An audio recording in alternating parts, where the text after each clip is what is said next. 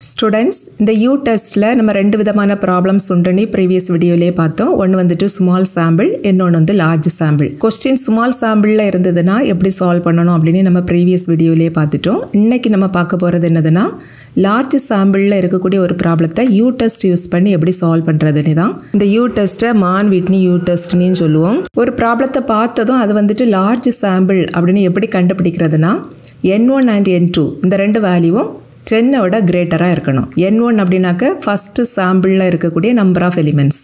n2 நாக்க second சாம்பிள்ல இருக்கக்கூடிய number of elements. இந்த டைப் ப்ராப்ளத்துல எல்லாம் क्वेश्चनல வந்துட்டு ரெண்டு சாம்பிள்ஸ் கொடுத்திருப்பாங்க. தட் இஸ் ரெண்டு சாம்பிள்ஸ் கொடுத்துட்டு அந்த ரெண்டு சாம்பிளும் ஒரே பாப்புலேஷன்ல இருந்து வந்ததா இல்லையா அப்படினு டெஸ்ட் பண்றதுக்கு தான் நம்ம U டெஸ்ட் யூஸ் பண்ணுவோம். இப்போ நம்ம வந்துட்டு லார்ஜ் சாம்பிள்ல இருக்கக்கூடிய ஒரு ப்ராப்ளத்தை இந்த டெஸ்ட் யூஸ் பண்ணி எப்படி சால்வ் பண்ணனும் தட் இஸ் அந்த ப்ரொசீஜர் என்னன்னு பார்த்துடலாம். இந்த லார்ஜ் சாம்பிள்ல நம்ம ஒரு ப்ராப்ளத்தை 5 ஸ்டெப்ஸ்ல சால்வ் பண்ணலாம். இதுல ஃபர்ஸ்ட் 3 ஸ்டெப்ஸும் ஸ்மால் சாம்பிள்ல நம்ம என்ன செய்தோமோ அதே தான் இங்கேயும். But 4th and 5th step மட்டும் இங்க கொஞ்சம் டிஃபரெண்டா இருக்கும். ஓகேவா? தட் இஸ் ஃபர்ஸ்ட் ஸ்டெப்ல நம்ம h0 and h1 இந்த ரெண்டு வேல்யூவையும் எழுதிரணும். h0ங்கிறது null hypothesis, h1ங்கிறது alternative hypothesis. இந்த U test யூஸ் பண்ணி ஒரு ப்ராப்ளம் சால்வ் பண்றப்ப எப்போதும் h0க்கு value mu1 equal to mu2 தான். h1க்கு வேல்யூ வந்துட்டு either mu1 not equal to mu2 ஆ இருக்கும் அல்லது mu1 greater than mu2 ஆ இருக்கும் அல்லது mu1 less than mu2 ஆ இருக்கும். இந்த h1 ஓட வேல்யூ வந்துட்டு क्वेश्चनக்கு ஏத்தா போல நீங்க எழுதிரணும். ஓகே? அடுத்த ஸ்டெப் 2ல r1 r2 இந்த ரெண்டு வேல்யூவையும் கண்டுபிடிப்போம். r1 அப்படிங்கிறது sum of ranks of first sample. r2 னா sum of ranks of second sample. இதுவும் நம்ம small sampleல கண்டுபிடிப்போம் பாத்தீங்களா? அதே போல தான் இங்கேயும் நம்ம கண்டுபிடிக்கணும். அடுத்த step 3ல u1 u2 and u இந்த மூணு வேல்யூவையும் கண்டுபிடிக்கணும். u1 and u2 கண்டுபிடிக்கிறதுக்குள்ள ஃபார்முலா இதுதான்.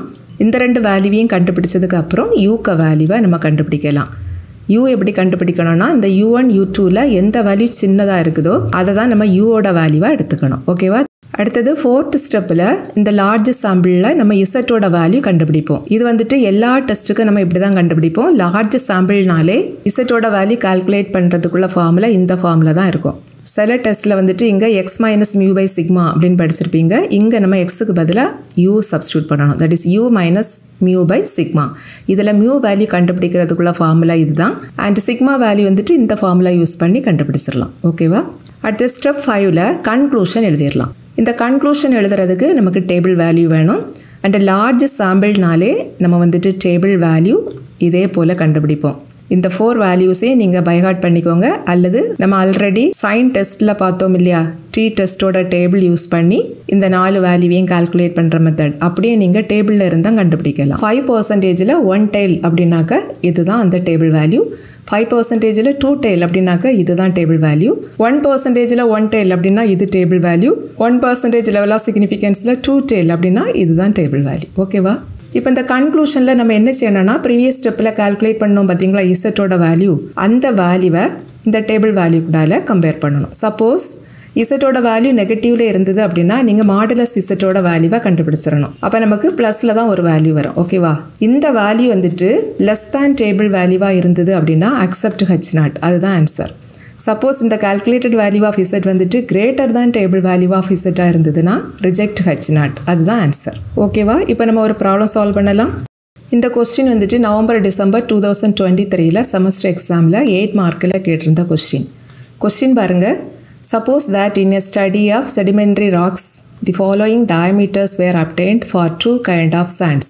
Sand 1 and sand 2 இந்த ரெண்டு டேட்டாவும் கொடுத்திருக்காங்க. क्वेश्चन என்ன கேட்டிருக்காங்க பாருங்க. Use the U test at 0.01 level of significance. 0.01 னா 1% level of significance to test the null hypothesis that the two samples come from identical population against the alternative hypothesis that the populations are not identical. That is இங்க வந்துட்டு h0 h1 வந்துட்டு டைரக்ட்டா கொடுத்துட்டாங்க. h0 என்ன கொடுத்திருக்காங்கன்னா two samples come from the identical population. That means அந்த ரெண்டு சாம்பிளும் எடுக்கப்பட்ட அந்த population வந்துட்டு சேம் தான் அப்படினே அஸ்யூம் பண்ண சொல்லிருக்காங்க. அப்படினா என்ன மீனிங்னா mu1 equal to mu2 இதுதான் மீனிங். ஓகேவா? And alternative hypothesis என்ன கொடுத்திருக்காங்க பாருங்க that the populations are not identical. Not identical னா mu1 not equal to mu2 வரும். ஓகேவா? ஸோ இங்கே ஸ்டெப் 1ல் h0 இப்படி எழுதிடணும், h1 இப்படி எழுதணும். And not equal to simple வந்தாலே அது வந்துட்டு டூ டெயில் தான். அண்ட் இங்கே 2 சாம்பிள் கொடுத்துருக்காங்க பாருங்கள். 2 சாம்பிள்லேயும் நம்பர் ஆஃப் எலிமெண்ட்ஸ் வந்துட்டு 10 விட கிரேட்டராக இருக்குது. தட் இஸ் இந்த ஃபஸ்ட்டு சாம்பிளில் 15 எலிமெண்ட்ஸ் இருக்குது, செகண்ட் சாம்பிளில் 14 எலிமெண்ட்ஸ் இருக்குது. ஸோ இது வந்துட்டு லார்ஜ் சாம்பிள். அண்ட் ஸ்டெப் 2ல் நம்ம R1 R2 வேல்யூ கண்டுபிடிக்கணும். இது கண்டுபிடிக்கிறதுக்கு நம்ம இந்த டேபிளில் ஃபஸ்ட்டு கொடுத்துருக்கக்கூடிய டேட்டாவை அப்படியே எழுதிடணும். தட் இஸ் sand1 sand2 2 டேட்டாவையும் இதே போல் கம்பைன் பண்ணி எழுதிடணும்.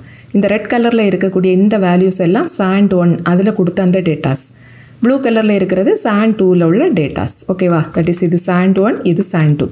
அடுத்தது வந்துட்டு இந்த எல்லா நம்பர்ஸையும் அசெண்டிங் ஆர்டரில் நம்ம இங்கே எழுதணும். இங்கே நமக்கு டோட்டலாக 29 எலிமெண்ட்ஸ் இருக்குது. தட் இஸ் 29 நம்பர்ஸ் இருக்குது இல்லை? இந்த 29 நம்பர்ஸையும் ஆர்டர் படி அசெண்டிங் ஆர்டரில் அப்படியே எழுதியிருக்கிறோம், சின்ன நம்பர்லேருந்து பெரிய நம்பர் வரைக்கும். ஓகேவா? அண்ட் இதில் ரெட் கலரில் இருக்கக்கூடிய இந்த நம்பர்ஸ் எல்லாமே ஃபஸ்ட்டு சாம்பிளில் உள்ளது. தட் இஸ் sand1ல் உள்ளது. ப்ளூ கலரில் இருக்கக்கூடிய எலிமெண்ட்ஸ் எல்லாம் sand2ல் உள்ள எலிமெண்ட்ஸ். ஓகே, நெக்ஸ்ட் வந்துட்டு இந்த வேல்யூஸ்க்கு எல்லாமே நம்ம ரேங்க் கொடுத்துடலாம். ரேங்க் எப்படி கொடுக்கணும்னா இதில் உள்ள சின்ன நம்பருக்கு ரேங்க் 1 கொடுக்கணும். இதுதான் உள்ளதுலேயே சின்ன நம்பர். ஸோ இதுக்கு ரேங்க் 1 வரும். இது அடுத்த பெரிய நம்பர். ஸோ இதுக்கு 2, இதுக்கு 3, 4, 5, 6 எக்ஸெட்ரானி அப்படி வரிசையாக எல்லா நம்பர்ஸுக்கும் நம்ம ரேங்க் கொடுத்துடலாம். பிகாஸ் இங்கே ஒரு நம்பரும் ரிப்பீட் ஆகலை. ஸோ ரிப்பீட் ஆகலை அப்படின்னா இங்கே 29 நம்பர்ஸ் இருக்குதுன்னா 1, 2, 3 எக்ஸெட்ரா அப் டு 29 அப்படின்ட்டு இங்கே உள்ள நம்பர்ஸ் எல்லாத்துக்கும் வரிசையாக ரேங்க் வந்துடும். ஒரு நம்பருக்கு ரேங்கும் ரிப்பீட் ஆகாது. ஓகேவா? அப்படி நம்ம இங்கே ரேங்க் எழுதியிருக்கிறோம். இங்கேயும் நம்ம ரெட் கலரில் எழுதியிருக்கிற ரேங்க் இது எல்லாமே sand1ல் தட் இஸ் ஃபஸ்ட்டு சாம்பிளில் உள்ள நம்பர்ஸுக்கான ரேங்க். ப்ளூ கலரில் இருக்கக்கூடிய இந்த ரேங்க் எல்லாமே செகண்ட் சாம்பிள் தட் இஸ் sand2ல் உள்ள எலிமெண்ட்ஸ்க்கான ரேங்க். ஓகேவா? அடுத்தது நம்ம R1 R2 கண்டுபிடிச்சிடலாம். இந்த R1 எப்படி கண்டுபிடிக்கணும்னா ஃபஸ்ட்டு சாண்டோட ரேங்கோட சமேஷன். தட் இஸ் இங்கே ரெட் கலரில் இருக்குது பார்த்தீங்களா? இந்த ரெட் கலரில் இருக்கக்கூடிய ரேங்க் எல்லாத்தையும் அப்படியே ஆட் பண்ணுனா R1க்கு வேல்யூ 162ன்னு கிடைக்கும். அடுத்தது R2 கண்டுபிடிக்கலாம். R2 அப்படின்னாக்க some of ranks of sand2. That is இங்கே ப்ளூ கலரில் இருக்குது பார்த்தீங்களா ரேங்க்? அந்த ப்ளூ கலரில் இருக்கக்கூடிய ரேங்க் எல்லாத்தையும் அப்படியே ஆட் பண்ணி எழுதினோம்னா நமக்கு R2க்கு வேல்யூ 273 அப்படின்னு கிடைக்கும். ஓகேவா? அடுத்த ஸ்டெப் 3ல் நம்ம U1 U2 U 3 வேல்யூவையும் கண்டுபிடிக்கணும். U1 கண்டுபிடிக்கிறதுக்குள்ள ஃபார்முலா இது, U2 கண்டுபிடிக்கிறதுக்குள்ள ஃபார்முலா இது. இதில் நம்ம எல்லா வேல்யூஸையும் கொண்டு சப்ஸ்டியூட் பண்ணிவிட்டு சிம்பிளிஃபை பண்ணுனா U1க்கு வேல்யூ 42, U2க்கு வேல்யூ 168 அப்படின்னு கிடைக்கும். இந்த ரெண்டு வேல்யூவில் சின்ன வேல்யூ வந்துட்டு இந்த 42 தானே. ஸோ யூவோட வேல்யூவை நம்ம 42வாக எடுத்துக்கணும். தட் இஸ் U அப்படிங்கிறது என்னதுன்னா minimum of U1 value and U2 value. So நமக்கு Uக்கு ஆன்சர் 42ன்னு கிடைக்கும். ஓகே, அடுத்த ஸ்டெப் 4க்கு போயிடலாம். ஸ்டெப் 4ல் இசட்டோட வேல்யூ கால்குலேட் பண்ணணும். இதுதான் இசட் வேல்யூ கால்குலேட் பண்ணுறதுக்குள்ள ஃபார்முலா.